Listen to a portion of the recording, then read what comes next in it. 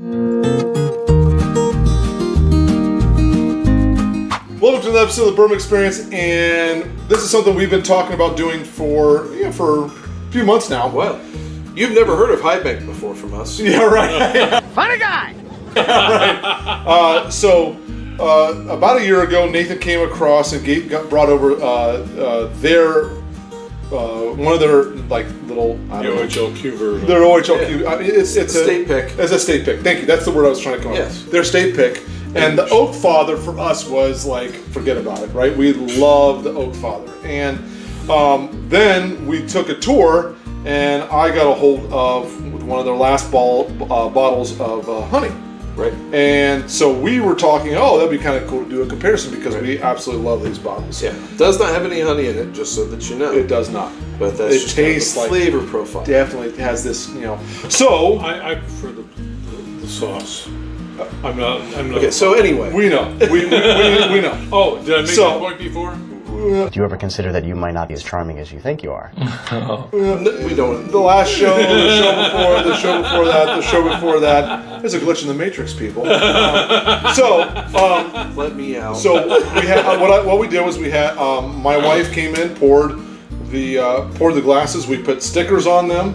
There's stickers on the bottom of this, and we're going to do this blind to find out which one we like the best. We're not going to try to figure out, okay, it's this one or that one, but we want to figure out which one do we like better, because there's that little argument going on within us: is the Oakfather or the honey better? Mm-hmm. And that, so I don't even know if I don't. The last one I had was a taste of the honey a long time ago when I was here. It's been a while since I opened up this bottle. Yeah. Because you won't let any of us touch it. You damn right I will. So, and I'm hoping your lightest pour is this one.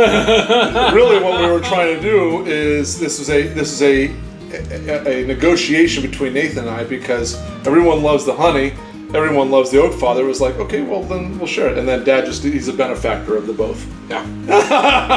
So, anyway. And lets me know it all the time. Day long.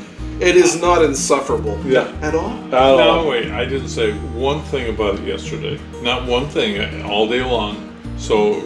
Yeah, my cell phone did not ring at all yesterday. So, what we're going to do is we've got stickers for each one. We don't know which. Let's do the heart one, the heart sticker. Okay. We have a heart sticker and a red sticker. So that's the red sticker. That's a red sticker. Yeah, there's your heart sticker. So we're gonna have the heart sticker first. That's a D sticker. Yeah.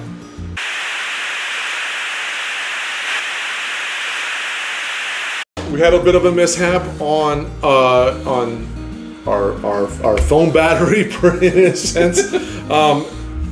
What did we ended up picking? So you ended up picking... I ended up picking the honey. I expected to pick the Oakfather. Yeah. Because just mental imaging.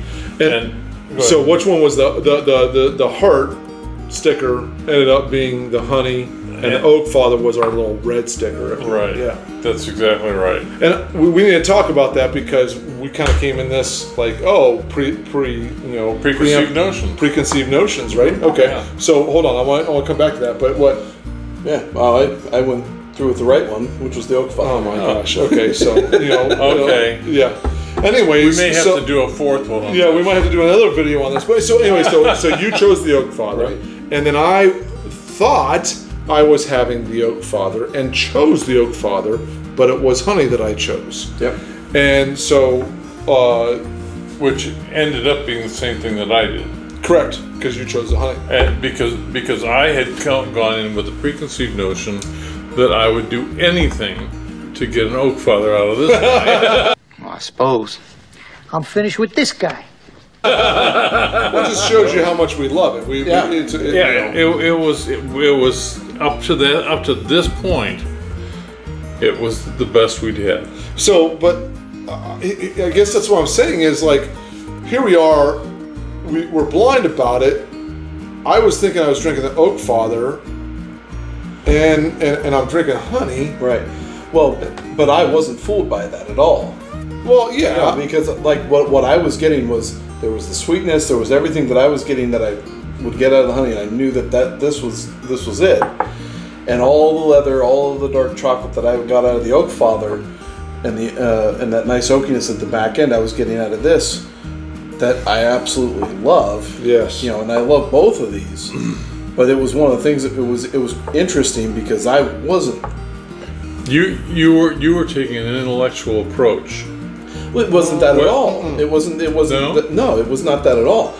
I remember specific things about the Oakfather. Okay. Because you know, that would be these are these things that, you know, that leather and that little bit of that tobacco, but the dark chocolate that comes across toward the end of the palate and the finish are total signatures of the Oakfather. And so when I got that out of this one, I was worried that this might be it, because, you know, I was worried about maybe the sweetness though. Mm-hmm. That this one has. I think that's what threw me off. And so when this one didn't have the sweetness, but it finished off with all those things that I really liked, I was just like, nope, I already know. Yeah. And you know, being a guy who's not in for the sweeter drinks, I knew my tendencies on that were this bottle, and so I knew, like, yep, that's the okay. Oakfather. So I think I know what caught me. Going back and having sips of each one is the ending astringency of the honey caught me off guard, because there is a smoothness. I think the honey's more smooth than the Oakfather. You know, and the astringency at the end of this one threw a curveball at me, and so then when I went into this one, I already went in a preconceived notion that, oh yeah, that's Oakfather, right? Yeah, see, and I don't get any astringency on towards on the end. That. No, none at the end. Not a bit, and I do. And yeah, but I get this kind of nice, almost kind of like a tarty toffee. Not really, not, but like a toffee kind of tart, kind of honey, or not honey, but apple kind of thing at the end. Yeah. You know, more towards that toffee and tart kind of thing. And so kind of that kind of thing played into, you know, that sweet factor. You know what I think is the biggest difference so far is I listened to what you're saying and I listened to what you're saying, and you go after the bourbon from an analytical standpoint. It has these characteristics, this taste, this, as opposed to an extent. Well, we're all covered by emotion. Compared to what? Well, compared to what I'm saying. No, I'm not even. I'm not even saying that you're doing it any differently. It's just that maybe I'm saying that he has a very fine-tuned palate. I would actually say he's probably got the more defined one than I do. To be I honest. don't know. Because right, I mean, like today. Tomato, right? Well, I think it varies day to day. But today, I've been on point with the stuff that we've recorded. Like I knew that this one was it. I got the whiskey roulette right. Yeah. You know, so it got, for whatever reason that is, I have no idea. But you know, there are days. I mean, there are most of the time you're the one giving more descriptive terms. And sometimes generically that may be caramel vanilla oak. that one was for you, yeah. Dear viewer. No. We know it. Oh yes. We know it, viewer. So some legal relation of ours. No. I was actually going to go with Adam? With Adam. Oh, okay. Because Adam likes. Well, I know Robert in their spoof video, he did kind of call that out. But Adam likes to give me shit about, hey, you know, caramel, and you know, I'm like, yeah, okay, there you go. Yeah. Marzipan, bitch. Well, there's nothing better than calling each of you out. Oh, sure. On palate. So, what I want to cover is our preconceived notions of going into this. And then being completely thrown a curveball, which is what's good about blind. Mm-hmm. And then we're just like, holy crap. Like, you know, for me, I was prepared to go after the Oakfather. Because in my head, what I remember of 9 months ago of having the Oakfather, like how wonderful that was, and I still like honey, but I was ready for Oakfather to be it, and I think it messed up Right. how I was ready to approach. Yeah. Now, well, at the end of the day, I still picked honey, right, and I'm not sure I'm wrong in how I feel about my tastes there. No, but I mean, and here's the thing, and we were discussing this before we decided to go this route. Yeah. So, blinds are different than when you're walking by your shelf, and you're trying to decide what to pick, right? And if I had an endless supply of both of these,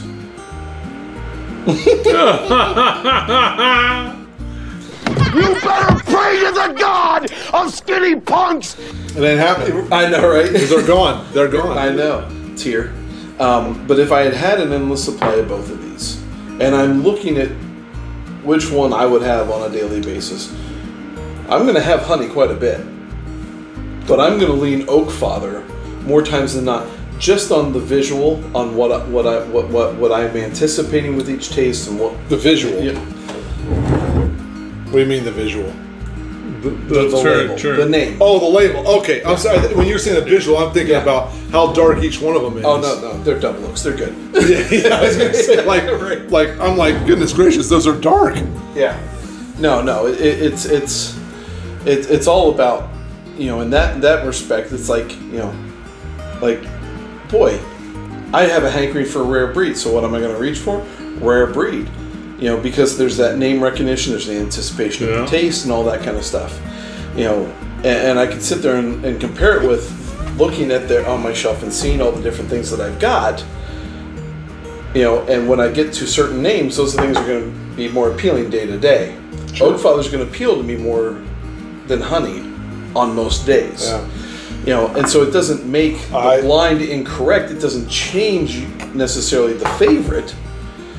Because like I did a blind with 5, and we may have the video up, but if I were getting my head on my ass, or we may not, and the 5 that I have on there, my anticipation of that 5 was completely different than what the reality of the finish of the blind was, and I would still not change what I would drink ahead of all the others. Blinds have a value because it challenges your tasting, it challenges your opinion of things, and how you look at things. And I think that if you want to get better in your tastings, blinds I think have a serious value. Right.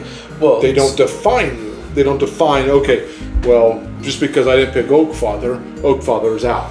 Right. Anyways, High Bank Distillery. Anytime you can get your hands on one of their special releases, it's definitely worth it. I think that I paid 85 to 95 on mine. Yours was 75 or something right around there. You're gonna pay a little bit more, and it's worth it. The drink is one of those drinks that you and I were talking about, where you are chewing on it. And you can sip and chew, and it doesn't even feel like you have whiskey in your mouth. All right, gang. Well, hey, thanks a lot for tuning in. We appreciate it. Sorry for the little mix-up. Kind of changes things up, but it's probably not a bad thing, is it? Yeah. Who knows? It might change direction anyway. Yeah, right. All right. That's your finger. Oh.